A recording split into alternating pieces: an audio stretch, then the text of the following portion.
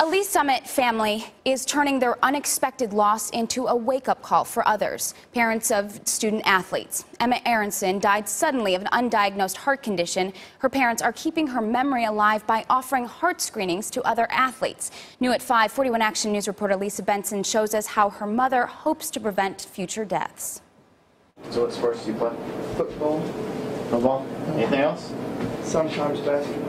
14-year-old Eli Vanetta saw his heart for the first time today. Here you can see most of your heart.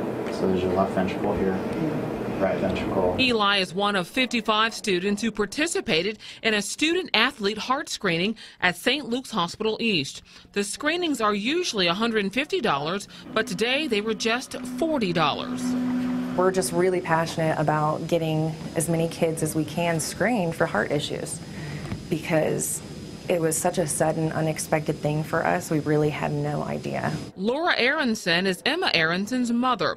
Emma, an accomplished athlete, died last June of sudden cardiac arrest, an undiagnosed heart condition that is undetected on normal sports physicals. Although rare, about 1% of the time, we find something by our screening that is potentially life-threatening. 7 out of 10 kids will not have one warning sign. So there'll be no symptoms, no warning signs, nothing present to indicate that something's wrong. And for us, that was really scary because, like Emma, she didn't have any symptoms. This is the first of many heart screenings the Aronsons plan to have, targeted at student athletes and their parents.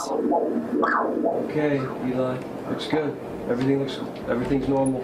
It's much appreciated and fills a gap, I think, for kids that play sports. Lisa Benson, 41 Action News.